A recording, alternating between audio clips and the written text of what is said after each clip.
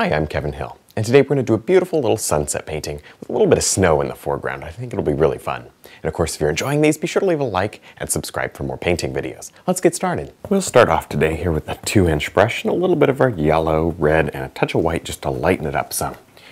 And with this color, let's go ahead and start right in here somewhere. I have a white medium clear gel. It's really clear gel and white, titanium white. Makes a white medium. I have that on the top of the canvas here. The bottom is dry. So there we go. I'm just going to drop in this little bit of yellow here. Okay, that's nice. And then as I come up, touch into some red. And there we go. It's as simple as that. We just work out with color. Getting just a little darker. Maybe we'll go into the blues as we go up. Pretty simple. There. You really make the skies look pretty. Well, when you go to do clouds and stuff. That's where it gets really exciting. For now, I'm just basing in some color to work with. Now with our filbert brush, I'm going to scrub in some basic little clouds up here. And as you can see, I'm just using a soft purple mix here. A little red, blue, white. Obviously, that makes a pretty nice little purple color.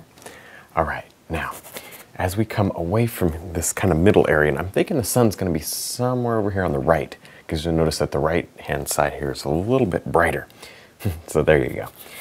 All right, now maybe right up here somewhere, let's start getting a little bit of a bigger cloud area.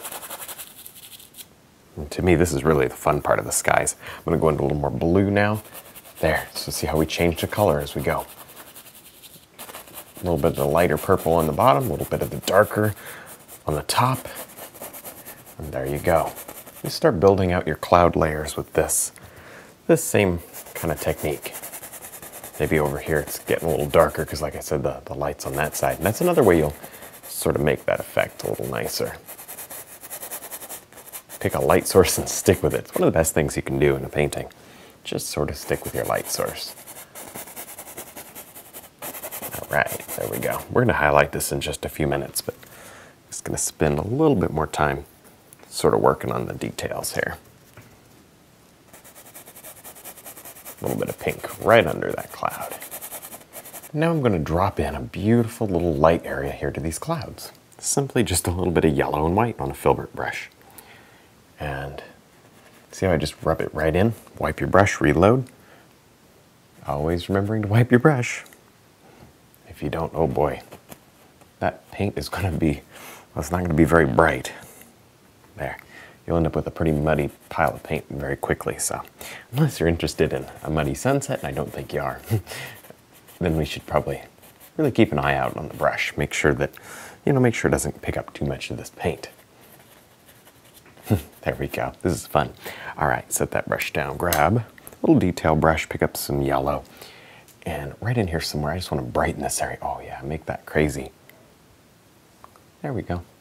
So bright. Just developing light source.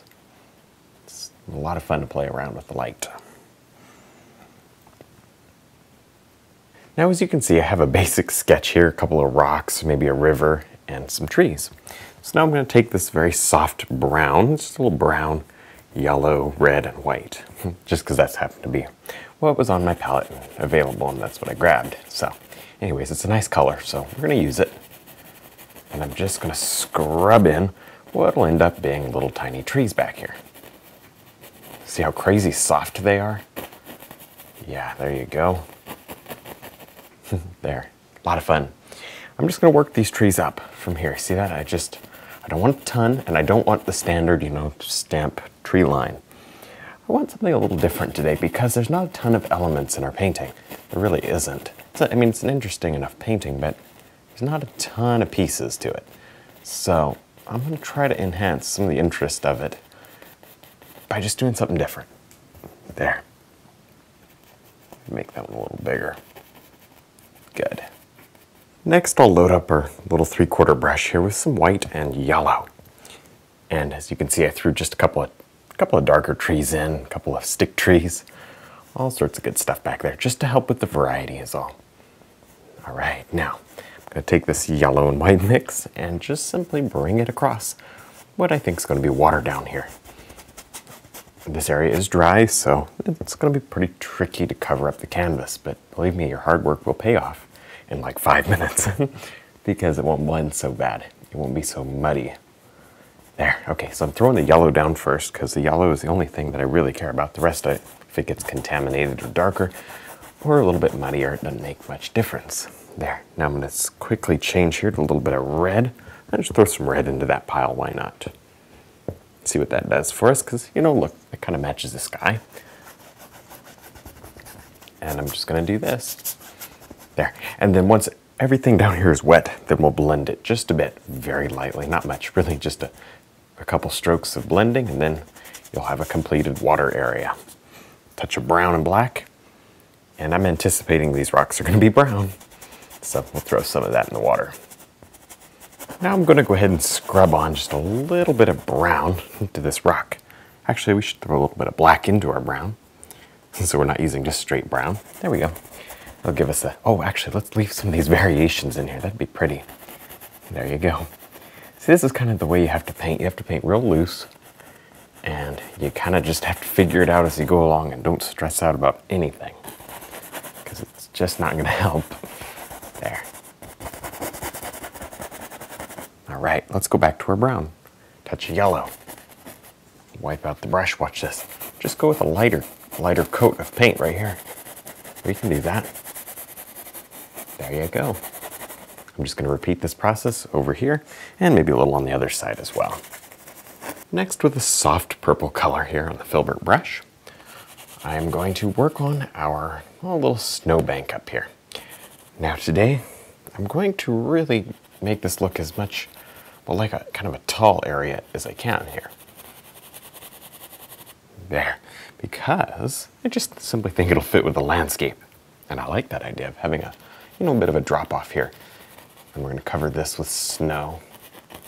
We'll put some snow on the rocks and things over on this side, but maybe not quite as much. Maybe, this is a little flatter here, and so it collects snow better than the other area. Good. Obviously don't overdo. And if you leave some of these areas just blank, it'll be very easy to cover with highlight. You do want to paint them. You obviously don't want to just leave the canvas showing, but you'll be able to get a very bright highlight out on it. Super easy. There. Make sure you give it a lot of red in this underpainting. Otherwise, it won't fit with the sunset. It has to be like this beautiful purple, not like a blue today. Now with the nice soft yellow and white color on our filbert brush, I'm going to simply throw in some of these highlight areas. And it's going to be pretty easy here because I'm simply covering up white. It's easy to cover up a dry white canvas. There. After I do all these little highlight areas, then I'll take this brush and allow it to become just a little bit dirty with the other color around it, and I'll blend these together.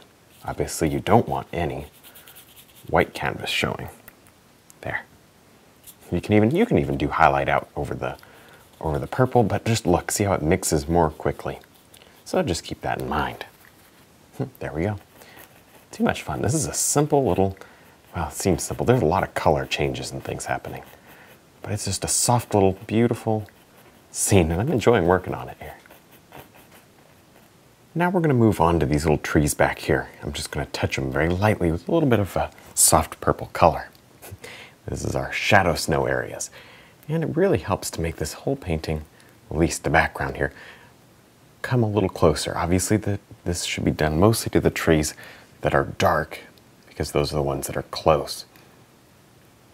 There's not too much paint, and that way you won't get a big buildup. It'll just be soft. We don't want a big buildup of paint today. Good. We'll move right over here. Maybe this little guy over here gets some, not a whole lot. There, see that? All right. You can always add a little more later, but I think for now, let's move on to the little detail round and a little bit of white and yellow. With that, actually, let's go right over here.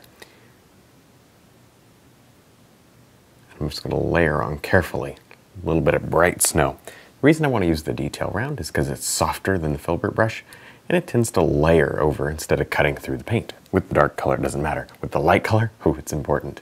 I want this nice and bright out here. So that's the reason. Now with our filbert brush, let's go ahead and just drop in a big tree up here. Now this big tree is really going to help to kind of enhance the foreground a bit And right back here, I just smudged a little bit of brown and black because I was looking at it overall, it was so just too perfect. So we're going to break it up, and I'm going to show you just a little bit of, you know, maybe some, I think those are like bushes or sticks that are piled up. Who knows? But we're going to throw snow on top, and I'm going to throw little branches, and I think it'll be really cool. All right, so anyways, let's work on this tree though for a while. Bring that limb up and bring a couple out like that. I don't want them too thick, but it does need to be just thick enough, you know, that it seems realistic to the height. A little thicker here. There. Oh yeah, that's better. And watch this. Oop, a little dead branch. Now before we get too carried away on that tree, I want to just spend a little bit of time here on the background because I don't want to accidentally go over the tree once it's finished. It just saves a little bit of time that way. I'm just going to simply tap on some snow to these bushes or piled up sticks or whatever this is. There. And you know, there's oftentimes a lot of things buried in the snow. And that's kind of what we're representing. I really don't care if people know what this is. In fact, maybe they won't even, maybe it'll just look like rocks. Who cares? Doesn't matter. There. It's okay if it gets muddy, just a little muddy. Drift some of that snow right up. Maybe it is. Maybe it's like a dirt mound. All sorts of possibilities. Let the viewer decide. I'm not here to tell the viewer everything. There. Good. Take a little bit of white and think about just a bit of, ooh, that's a lot of white. Whoa, don't want to go too crazy with the white. There's a little bit of snow piled up. So I'm going to kind of give it some texture like this by tapping and letting my brush kind of leave fuzzy edges. That's good. Now with our detail brush, I'm going to simply drop in here a little bit of yellow, white, and brown on the edge of these rocks where it's going to catch the sunlight. See that? These are like little tiny cliffs or something like that. See, they're very straight. That's cool. All right, now obviously it's going to mix, so put it down first where you want it to be the brightest and then work out from there. It'll sort of automatically get more dull in color that way. Cool. Maybe just a bit down here. Less down here because this is sort of not in the center area of the painting. We're going down toward the edge here. So it's going to get darker so that we don't draw too much attention to this area. There we go. Now we'll kind of finish up this painting here by adding just a few little details. I'm going to use the round brush to just add in some highlight here to some bushes or tall grass, whatever. This obviously bushes right here, but maybe we'll do some tall grass as well. There we go. All right. It didn't take a whole lot of this, and just here and there. Don't want to do it over the entire thing, or it'd kind of be a little distracting, I think. Good. All right, well, I think we're done. I had a lot of fun. I hope you did too. Don't forget to check out my website, my DVDs, and also my brush line. And thanks for watching.